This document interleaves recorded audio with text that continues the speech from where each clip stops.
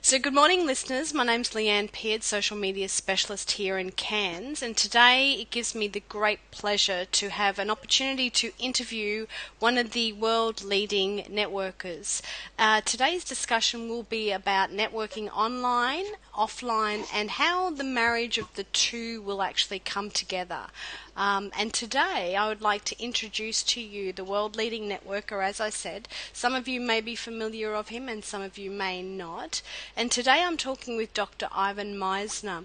Dr. Misner is the founder and chairman of BNI International, which is the world's leading and largest business networking organization.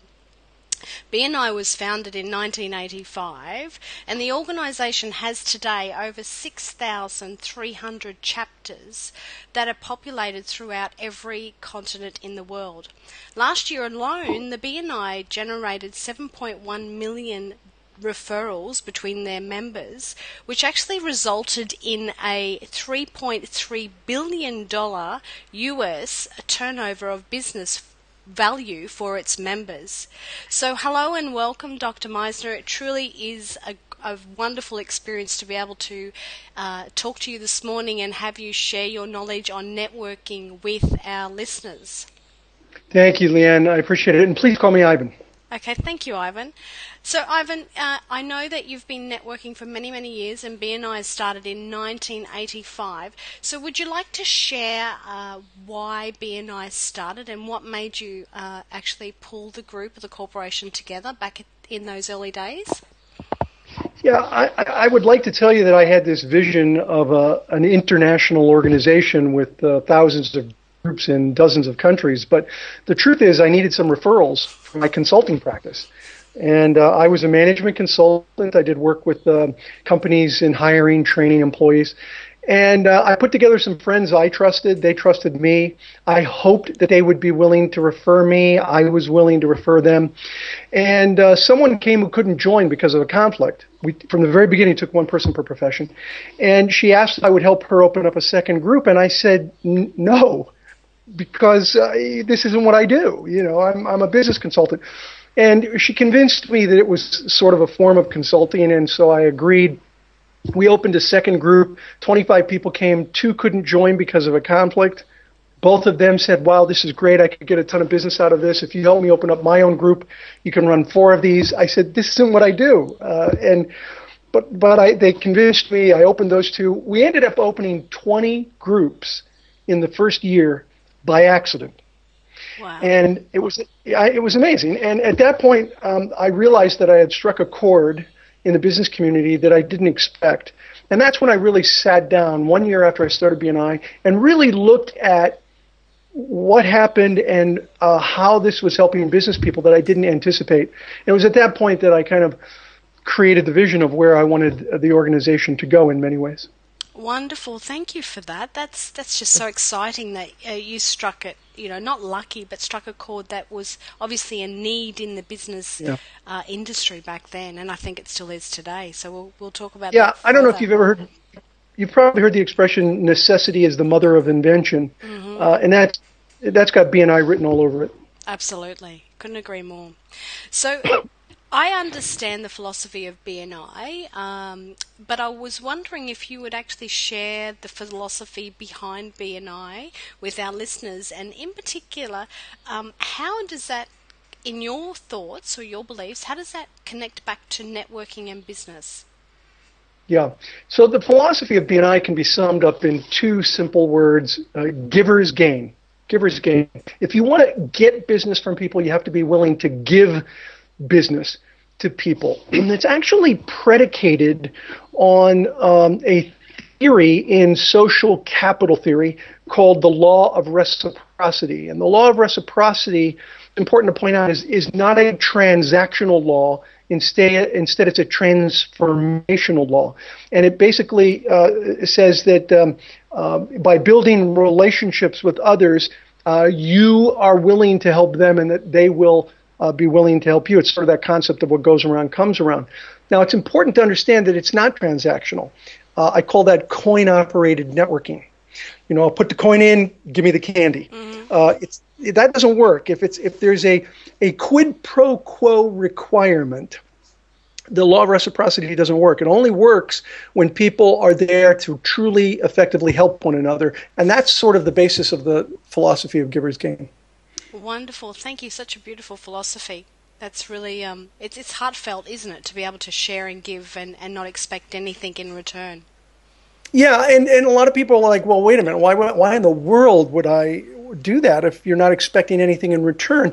I think you can say that you can expect something in return, but not necessarily directly from the person that gave you something. That the idea is that we're all contributing to a stronger group of business professionals, and that by giving to that group, you will get back from that group. And I think you can expect that. Just don't expect that each and every individual is going to give you back exactly what you give them. Then it becomes a matter of a chart of accounts where you're keeping a record of the exact amounts generated, and that tends not to work. That tends to be transactional. Wonderful. And I think if everybody goes in with that mindset or that heartfelt, using that law, I think that's where the BNI chapters grow exponentially, don't they? Because of that common core. Yeah, wonderful. Thank you so much. So, in your view and in your experience, has anything changed as far as businesses getting leads and referrals over the past, over 20 years? Or has anything actually remained? So there's two parts to that question. Have you seen any really big changes, and have you seen anything that is still the common core, fundamental for business owners like myself to actually generate leads and business? Yeah, let me start with the last part of the question. Is there anything that has remained consistent? And I would say yes. Relationships as a core of referral development has remained consistent. As a matter of fact, I would argue it transcends cultural differences. Different people, different places, different races, different religions, different countries, different cultures. We all speak the language of referrals. We all want to do business with people we know and trust. There is no country in the world, entrepreneurial country. There is no entrepreneurial country in the world where trust is not the cornerstone of passing referrals. And that hasn't changed in the 28 plus years that I've been running BNI. Now, what has changed? The first part of your question, technology clearly has altered the landscape of networking. First and foremost, technology, the internet, social media, flattens the communication hierarchy. I couldn't imagine running an organization with 6,000 people, or 6,000 chapters. By the way, we hit our 150,000th member yesterday. Oh, congratulations. Thank you. I can't imagine having 150,000 members worldwide without the internet. It gives us an ability. I have members around the world who can connect with me directly. Look how we're doing this interview via the internet. With video. 28 years ago, I could not have imagined that we would have this. And it definitely changes things. It keeps the touch points more active, and it allows us as local business professionals, and we're dealing with local business people around the world, to act globally, to connect with people globally. And that is a big change from when I started BNI.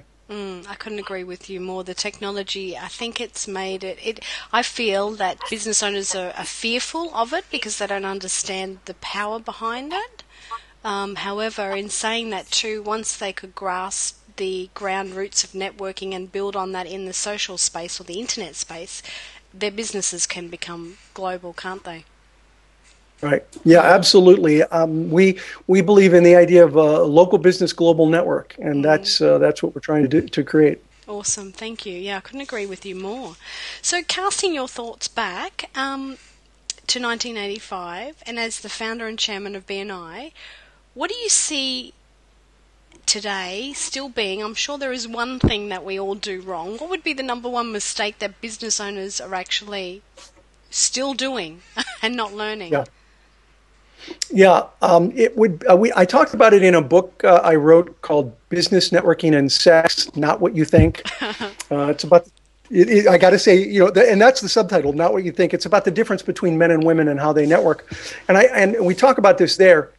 I think the biggest mistake that business people make is what I call premature solicitation, which you don't want to say fast 3 times. It'll get you in trouble. Not at all. Yeah. So I think that's the mistake. And let me put it in context. One of the things that I teach is the concept of VCP, the VCP process. It stands for visibility, credibility, profitability. It is the cornerstone of everything I teach. If business people don't get this right, nothing else they do will matter. It's a chronological process. It begins first with establishing visibility. Visibility is where people know who you are and what they do. Credibility is the next phase, and that's where people know who you are, they know what you do, and they know you're good at it. And then finally is profitability, where people know who you are, they know what you do, they know you're good at it, and they're willing to pass you referrals on an ongoing reciprocal basis. Where networking all goes completely wrong is when people are trying to get referrals before there's a relationship. We've all experienced it. Somebody walks up to you and says, "Hi, Leanne, my name's Ivan. We should be doing business." Or here's 4 or 5 copies of my card. Maybe you'll pass them to your clients and refer me. And I'm like, when that happens to me, I'm like, I'm sorry, what was your name again? I don't even know you, and you're wanting me to pass you referrals. And so asking for business before there's a relationship was a problem 28 years ago, and it's still a problem today. Thank you. It actually brought up a thought then. I was thinking about the word credibility. I often find that a lot of business owners don't understand what credibility is, and I think you just cleared that up for me personally. It's, they say you need to be credible, but credibility can be just a word of mouth marketing in your local area, can't it? It doesn't mean that you need to be on, the Today Tonight Show or the news or whatever. It's just about that connection within your own community, and then through obviously maybe social media, etc., you can then build a bigger global mindset or network if you so wish. Yeah, you certainly don't have to have credibility by being on a major television show. It certainly doesn't hurt, but you don't need that. One of the best ways to create credibility is for you to do such a good job with your clients and customers or patients that they're out there talking positively about you, or that they're producing endorsement letters or testimonials that you can then show to your prospective clients, patients, customers. And and that kind of credibility is very important as well. There are other ways to establish credibility. Certainly social media, where you're educating people, that's the key. Don't be constantly selling. It's one of the mistakes that people make on social media, is that every time they communicate, they're selling, selling, selling. Instead, educate, educate, educate. Then when you have something to sell and you put that in, then people pay attention because they're so interested in what you're teaching them. So you got to provide good content in social media, and I think that's the key in establishing credibility is helping people achieve their goals, and you can do that by educating, teaching them, providing them interesting information. Thank you. I couldn't agree more. That's so true today. And I think business owners actually need to understand that we are in an education, place, whereas many years ago we concentrated on marketing, and today I feel the consumer is over being marketed to. There's too much out there. Yeah, everybody's trying to sell something. Not everybody's educating or teaching people, and I think those that are have an advantage. Absolutely, so true. Well done. So if I was to ask you I think we actually just answered that one. What does a business owner need to know about being, successful in networking? And it comes down to trust, credibility, and being visual in the networking space, whether that's online or offline. So we've probably covered that one. Thank you, Ivan. Well, I've got a couple of other points that I wouldn't mind making there. Please do. And oftentimes when you didn't quite pose the question this way, but oftentimes people will say, "What's the one secret to making successful networking, or making networking be successful?" And so the one secret to success in networking is that there is not one secret. Oh. Well, there isn't, but there are. It's like a formula. It's like a recipe for a great meal. Now, I can't cook. I'm missing the cooking gene. I burn water, but my wife is an amazing chef, and it takes a recipe to be able to put together a great meal. So there are a number of things. Let me hit three for you. One is consistency. You got to be consistent. You got to be out there networking on a consistent basis. You got to be teaching yourself and improving your game consistently. Second is you got to devote the time necessary to build a powerful word-of-mouth program. In the gender book that I mentioned earlier, we surveyed 12,000 business people in every populated continent in the world, including and especially Australia. They were very active in the survey. And we found that the average business person spends at least 6.5 hours a week networking. That's average. So those of you watching this video, if you want to be average, you should spend at least 6.5 hours. That's not what I recommend. I think you need to spend more, but that's sort of the baseline. If you're not spending at least that much, you're not devoting enough time to it. The third is accountability. Accountability. You really want to hold yourself accountable to do the things that you're promising, and you want to network with people who will hold themselves accountable for supporting each other. Let me just go back to the first one, consistency, because I think this is important. It's really important to remember. I recommend that you do 6 things 1,000 times, not 1,000 things 6 times. And entrepreneurs have a tendency to flit from one thing to another without being consistent and doing that same thing over and over again. So true. I mean, most entrepreneurs have this creative pies in the sky that they're always grasping after. Wow. So what I got out of that was to do 6 things 1,000 times, whatever they may be, including networking. Yeah. Well, yeah. What you do is you find out from other people what's worked for them. And if that resonates with you, I mean, don't just make stuff up and do it. And don't go following the latest bright, shiny object. Work with people who have experience and who are more successful than you. That's one of the things I did. I worked with people more successful than me. Then do those things 1,000 times. And just do a handful of them over and over and over again. Wonderful. What a wonderful piece of information. I think every entrepreneur out there would be sitting there going, really? Do I have to?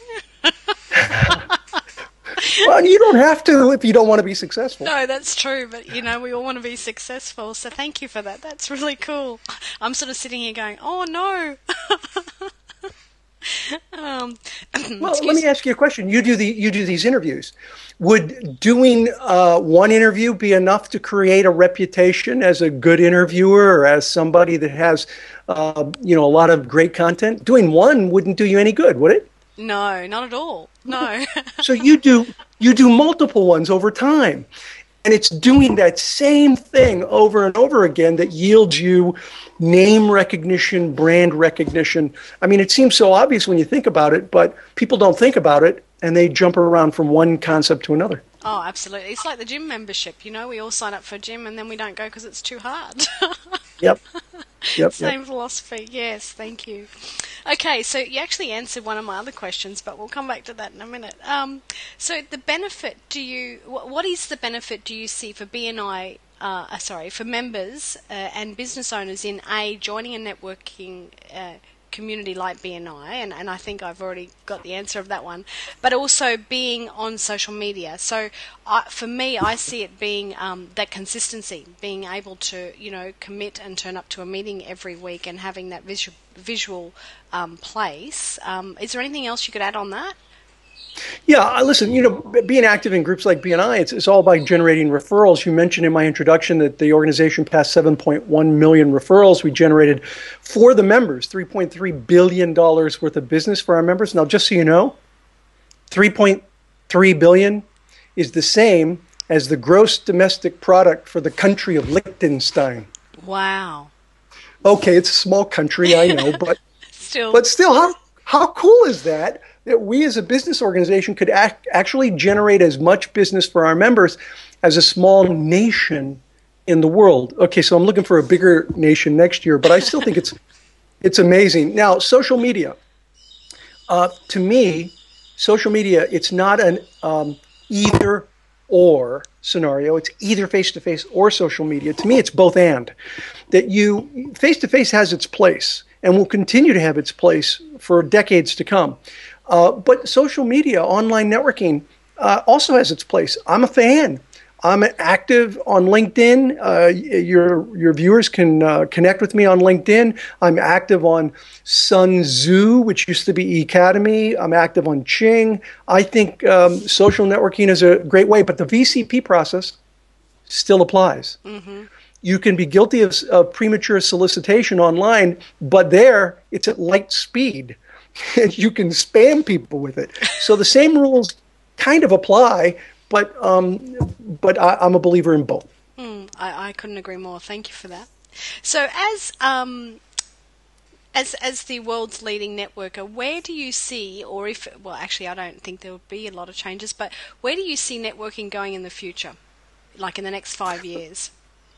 Right. I think that we're going to see, in terms of online, we're going to see more and more mobile apps come into play.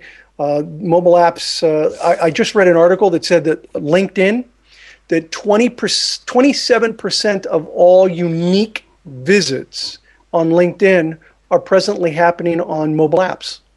That's a huge percentage. Absolutely. So I think that we'll see more of that. I think we're going to see more of a combination of face-to-face networking and technology. For example, in BNI, we've created a system called BNI Connect. Now, our Australian regions are not on it yet, but we hope to have them on it next year.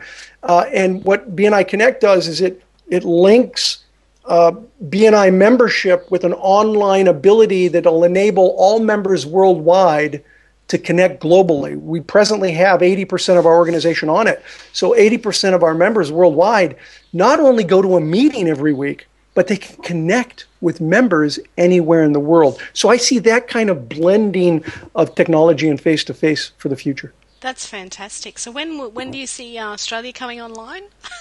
2014. Hey, look, we're ready for Australia right now. But we'd bring you on immediately. The challenge is that you would lose your existing data, your history. If we brought you on right now, we're not prepared to transfer over your history. It's much more complex than people know. I mean, I had one person say to me, "Oh, come on, I could do this in a few hours programming." And I sent them the BRS, which is the business requirements specifications. The original version was about 400 pages long. We've since added to it. He got the BRS and he said, "Oh yeah, no, I can't do this. This is way too complicated." So, really, we're happy to bring Australia on immediately. But the question is, are you guys ready? And at this point, the answer has been no. But 2014 is our plan to bring in Australia and to BNI Connect. Fabulous. Sounds wonderful to be able to connect with everybody globally. It's awesome. Yeah. Okay, so just moving on, as New York's Times best-selling author, you've written 17 books, Ivan. Congratulations. And Thanks. Can you share a little bit about your latest book that is called A Room Full of Referrals? Yeah, it's about behavior profiles and different styles and how they interact with each other. It's really based on DISC systems, drive, influence, steadiness, and compliance, but we use it with a referral spin. That is, if you want to get referrals from those behavioral styles, here are things that you need to do to understand how to work with them. If you want to give referrals to those behavioral styles, here are things that you need to understand in order to work with them. And so both getting and giving referrals. And what we do is we walk through and we have a little test to figure out what kind of style are you. Are you a go-getter or a promoter or a nurturer or an examiner? And then how do you work with those people? And it's really definitely a how-to book that teaches you how to work with different behavioral styles. It's a great book. I have two amazing co-authors. One is Tony Alessandra. Tony is one of the world's leading experts on behavior profiles. And the second is Dawn Lyons. And Dawn is the #1 expert in the world on behavior profiles as they relate to referral marketing. #1. And so those two people are my co-authors. It's a great book. I recommend it.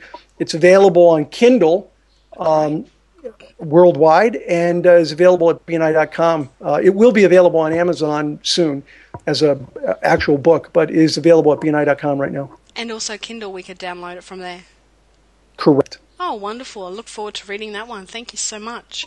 So if I was to ask you a personal question, if I may, what is the best part of what you do today? Why do you do what you do? No, I came to the conclusion years ago that as an individual, I may not be able to make a world of difference, but I can make a difference in the world. And that's really why I do what I do. I believe, and it's the reason I said yes to those people who wanted me to open up a group for them, was that I, in a small way, can make a big difference for individuals by helping to teach them how to network effectively. Because we don't teach this in colleges and universities anywhere in the world. It's just not taught.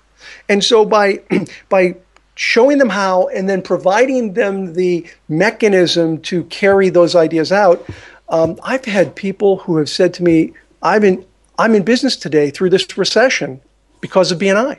The amount of business I've generated has kept me in business. And that's why I do what I do.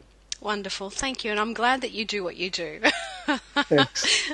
Me too. Yeah. So, Ivan, I really appreciate your time today. And I did have one other question that maybe many of the viewers don't realise. But a little bird told me that in your spare time, you like to do magic tricks. Yes, I'm actually a member of the Academy of Magical Arts, which is known as the Magic Castle in Los Angeles. If you ever come to LA, I'd be glad to get you a pass. Thank you. To go there. I am. But the key is that I'm an amateur magician. I'm not a professional, and you know, people that you'll see at places like the Magic Castle are truly professionals. Wonderful. So have you got any tricks up your sleeve for us today? Well, I'd have to say that there's no magic to referral marketing, that the secret to success without hard work is still a secret. You've got to do all of the things that I talk about in order to be successful. And I think when people understand that, then it's a matter of applying those things to achieve it. So true. Thank you. So, Ivan, before I let you go this afternoon, is there anything that I haven't asked you that you would like to share with the listeners today? Sure. I think that one of the most important things that I've learned in the last 28 years of running BNI is that it's, you know, that expression, it's not what you know, it's who you know. I don't think it's what you know or who you know. I think it's how well you know each other that really counts. It's all about going deep and building relationships with people. Networking is more about farming than it is about hunting. It's about cultivating relationships with other business professionals. And I think that's a key aspect of what has people be successful in our program. Thank you so much. I really appreciate your time this morning, and you're a wealth of knowledge for business owners out in the world, and I hope that they join a BNI chapter near them and that they read your book and that they can generate referrals to keep their business growing. So thank you so much for your time. I really, really am truly grateful. Thank you. Great interview. Thanks.